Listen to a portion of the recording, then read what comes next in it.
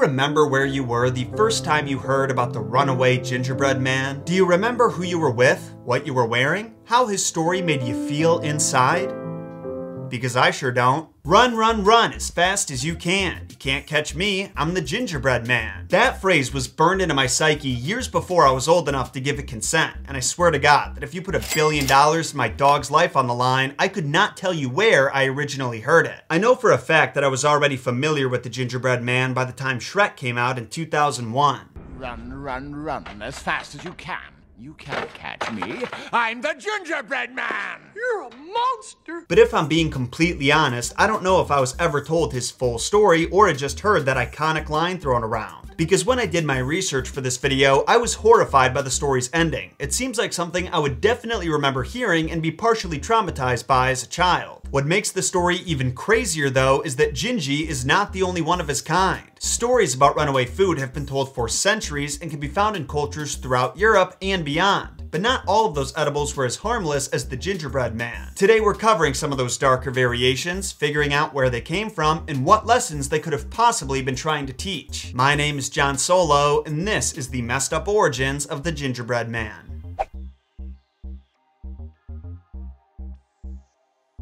So in order to figure out where and when this story was first told, we have to look at the origin of the snack that it stars. Because a gingerbread man is a very specific kind of snack. Not only do you have the combination of ginger and bread, but it's also been crafted into the shape of a tiny man. Such things do not exist in nature, meaning that someone out there was the first person ever to make a gingerbread man.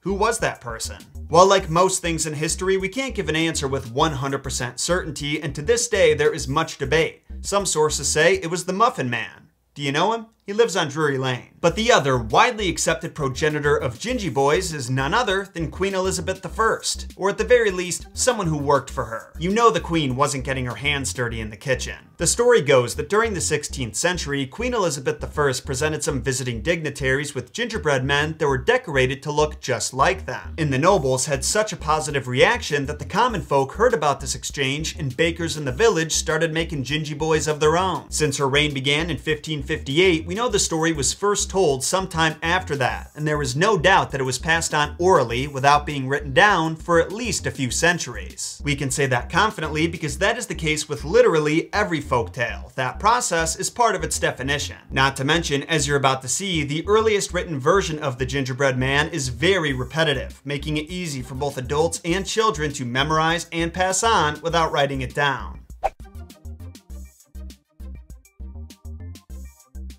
Although the gingerbread story was designed for easy listening and memorization, someone did eventually have the wisdom to transcribe it. We don't know the woman's identity, but in 1875 she submitted a story called The Gingerbread Boy to St. Nicholas Magazine, a popular children's periodical that was printed in New York City. The quote from her submission reads, "The Gingerbread Boy is not strictly original. A servant girl from Maine told it to my children. It interested them so much that I thought it worth preserving. I asked where she found it, and she said an old lady told it to her in her childhood, so it may possibly have been in print, though I have never seen it." The story opens by introducing the reader/listener to a little old man and little old woman living in a little old house at the edge of the woods. They were a happy couple, but one thing was missing: a child in the house. One day, the old woman is making gingerbread, and acting out her heart's desire, she carves one of the cakes into the shape of a little boy before putting it in the oven. A little while later, she checks on the bread to see if it's baked, and at the very same moment she opens the oven, the gingerbread boy jumps out and runs away as fast as he can. Naturally, the man and woman were surprised by this, so it took them a second to process what just happened, and by the time they composed themselves, the Gingy Boy had enough of a head start that there was no chance they would catch him. A few hundred meters down the road, Gingy was approaching a barn full of threshers, which are farmhands who separate grain from plants, and as he passed them, he called out,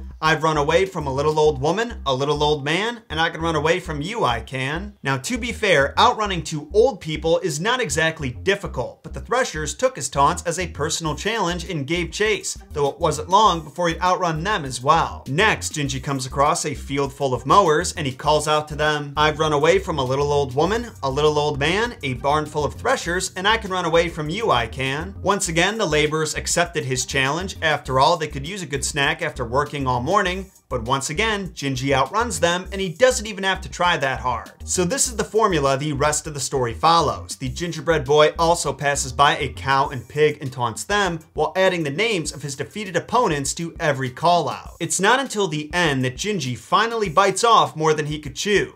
Pun intended. He passes by a fox and says, "I've run away from a little old woman, a little old man, a barn full of threshers, a field full of mowers, a cow, and a pig, and I can run away from you, I can." Next, the fox takes off after him. But what this ignorant little boy doesn't realize is that foxes are wicked fast creatures, so it's not long before the beast catches up to Gingy and chomps down on him. This is where things get graphic. With every bite the fox takes, the gingerbread boy is crying out in pain. He says, "Oh dear, I'm a quarter gone. Oh, I'm half gone. I'm 3/4 gone. I'm all gone." And the story ends by telling us that Gingy never spoke again.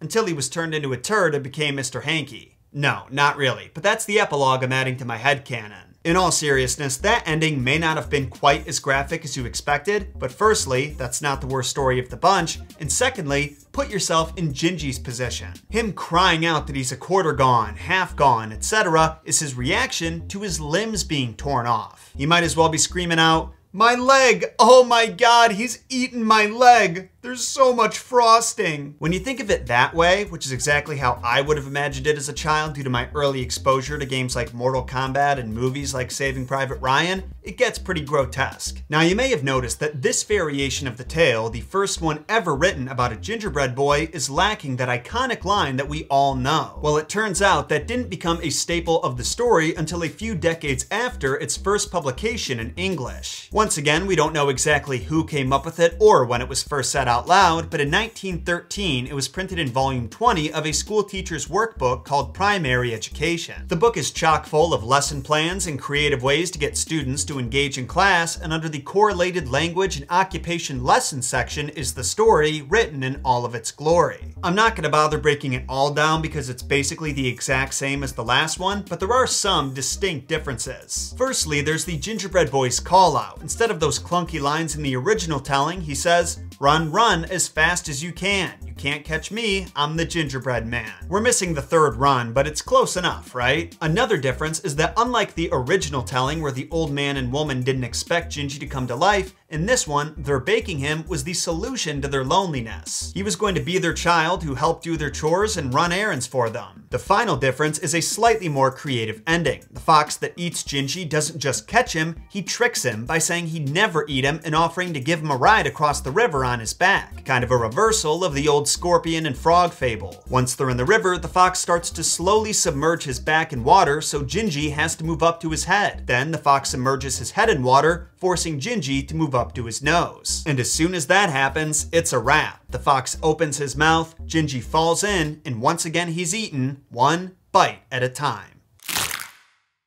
Pretty brutal if you ask me, but as we addressed earlier, the gingerbread boy is a variant of a classic type of fable that's been found in many countries throughout Europe and surrounding it. ATU 2025. What?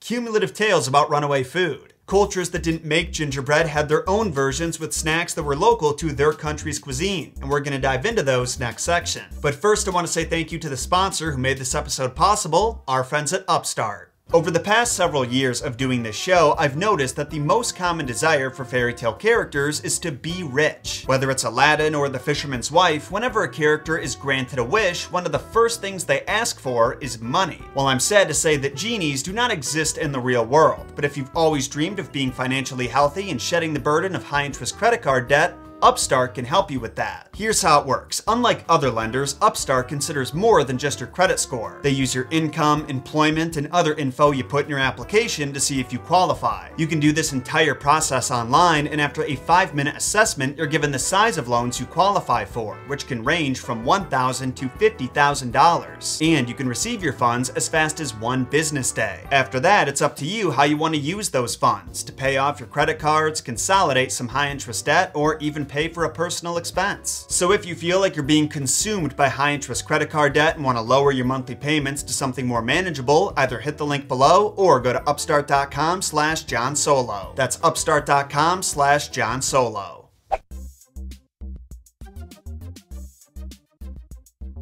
As is usually the case with folktales in different countries, the variants of this tale type all follow the same sequence of events. Someone, it could be a person or a talking animal, decides to cook a snack. That snack becomes sentient and flees the household, and after challenging many strangers to race, the snack will ultimately meet its end. But depending on where you look, that snack and the creature that eats it could be very different. In Norway, there's a famous story called The Pancake that was printed in a collection called Norwegian Folktales in the 1840s. That story is basically the same as the Gingerbread Man, except it stars, you guessed it, a pancake. And in the end, he's fooled not by a fox, but a pig who ferries him across the river. A German story that follows a very similar format and also stars a pancake has an ending that's actually kind of wholesome. In this one, the pancake successfully outruns his competition, but allows himself to be eaten by 3 orphan children who are starving. I know, surprisingly tame for German folklore, but that one wasn't collected by the Grimm brothers, so it makes more sense. A few other variants include one from England called Dotheradad, where the snack is a bowl of pudding that somehow has a fairy child inside of it. The Wee Bannock is a Scottish version about some flatbread, and the Wonderful Cake from Ireland stars a piece of runaway cake. It's impossible to say which of those was created first, but all of them were collected either before or roughly the same year that the Gingerbread Boy was printed in St. Nicholas magazine. Some modern variants that were almost definitely inspired by the Gingerbread Boy's popularity include the Runaway Tortilla, written by Eric Kimmel in 2000, a Hanukkah-themed story called the Runaway Latkes, and a Chinese New Year tale titled the Runaway Rice Cake. There is one story that stands out among the rest though. It's a Hungarian folktale called The Little Dumpling. But this probably isn't the kind of dumpling that you're thinking of. The Hungarian word for dumpling is gumbut. Apologies for my pronunciation. And gumbut is the stuffed stomach of a pig. Stuffed with what? I don't think it matters. I'm not eating it. As if that wasn't gross enough, instead of the characters in the story chasing after the dumpling like in other variants, it's the dumpling chasing after people. What happens is a Hungarian family reaches the very end of their supply of meat for the season, and the only thing they have left to eat is this dumpling. When the daughter reluctantly goes into the attic to cut it down from the string it's hanging on, the dumpling swallows her whole, so now she's trapped inside this pig's stomach with no way out. After this, the stomach goes on to eat the siblings who go up to the attic to check on their sister, their mother,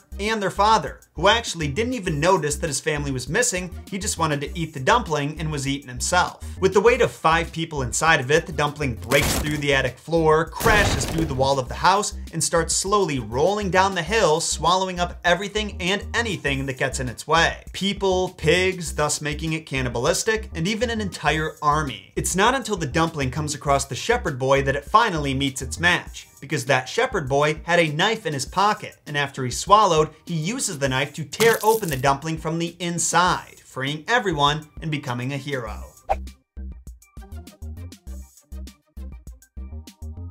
One of my favorite aspects of folklore is the wide variety of reasons behind a story's creation. What phenomenon is it trying to explain, or what lesson is it trying to teach? Some stories have obvious morals. Goldilocks taught us not to trespass, Sinbad showed that to make the most of your life you have to take risks and force yourself out of your comfort zone. But what about the Gingerbread Boy and the stories like it? What am I supposed to have learned from this runaway pastry? Well, that depends on what ending you choose to go with. In the original, the fox doesn't trick Gingy, he just catches Gingy after he's called out. So in that scenario, I'd say the lesson is be humble, because people can surprise you. In the other common endings, where the fox or pig trick Gingy into getting closer to them by ferrying him across the river, or in some variants pretending to be deaf, I believe the lesson is don't trust strangers. Both are solid morals to pass on, and amazingly still applicable over a century later. It's too bad the kids nowadays aren't entertained by these sort of stories. If you want them to care about a gingerbread man, you gotta tell them it's the Fortnite skin. As for that last story about the Hungarian dumpling, I don't think there was any lesson to be taken out of that one. It's a straight up horror story, and it's burned into my brain forever. How about you though? Are you as emotionally scarred as I am after picturing a stuffed pig stomach devouring a city of innocent Hungarians? Let me know in a comment down below. I also want to know your thoughts on the original Gingerbread story, because I'm curious if I'm the only one who went my whole life knowing about the Gingerbread Man without actually hearing the story he's from. When you're through with that, take a big ol' bite out of those like, subscribe, and share buttons. Not only does that give the channel a boost in the YouTube algorithm, but it also guarantees that more messed up content will be in your sub box every week.